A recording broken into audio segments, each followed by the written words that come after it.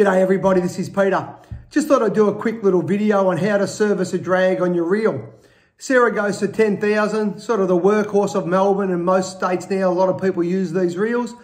I'm going to service the drag on this. I'm going to lubricate those drag washers because they're Carbonex. I'm going to use a product called Cal's Reel Grease. It's an excellent product. You can buy it in most shops and online. Great little product. A little tub like this. It's not much in it at all. That's lasted me years. You don't use much at all, guys. So stay with me and I'll pull a drag apart and I'll show you how we do it. Okay, guys, so I'll show you what we do. So I obviously got the spool here. Just a little flat blade screwdriver, a rag because it's going to be a little bit dirty, and the grease. In the top of the spool, you got a little E-clip, or just a little retainer clip in here, that if you just wiggle in there with your screwdriver, carefully lifting it out, it is under pressure. The last thing you want to do is have that little clip take off across the room and you'll be spending the next hour looking for it. Put that somewhere where you're not going to lose it. Now take note when you pull it out, they all come out pretty straightforward. I normally give them a good tap on my hand. And okay, I got a little pack of washers there and the drag. In the bottom is one more, which I'll just get out gently with a screwdriver. So obviously take note of how they go back in the spool.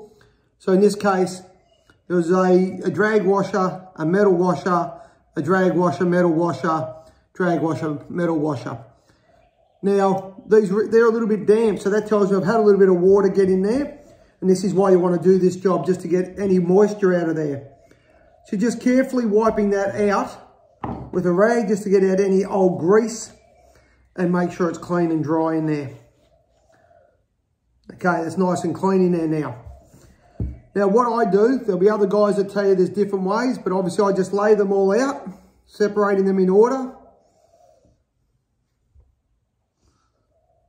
Sticky things they are.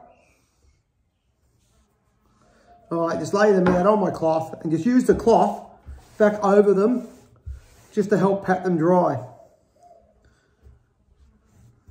Give them a bit of a wipe off. Make sure there's no damage to those washers. If the metal washers have got any roughness in that on them, you can use a bit of light sandpaper like a 600 or an 800 grit and give them a clean up. But these feel pretty good. I'm just giving them a clean up there just to dry off any old grease and any moisture that's on them. It's a very simple job, guys. Once you're doing a few reels, you can knock this over in like 2 minutes a reel, 3 minutes a reel. And now it is literally just a little touch of grease on both sides. The best way I've read it once was that you want to be able to just leave a fingerprint on them. So it's not much grease at all that goes on those Carbonex. So I'm just putting a little bit on both sides and I'm actually wiping off most of what I've put on. As I said, just enough grease on there that if you touch it, you'd leave your fingerprint on it. That's pretty much it, guys. And then it is literally putting them back together.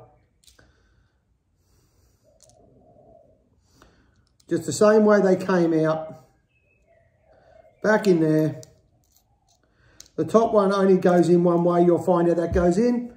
Now remembering not to lose that clip. And putting that back in. Just your fingers will do this one. Make sure that's locked into the groove. There you go. That is a Saragossa 10,000 drag that's just been cleaned and re-greased.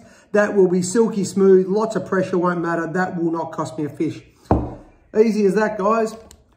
So, hope that's helped everybody. If you're bored in lockdown or it's bad weather, get hold of some grease, pull your drags apart, service them up for the season. You do not want to lose that trophy fish because your drag was bad. Thanks, guys. Have a great day.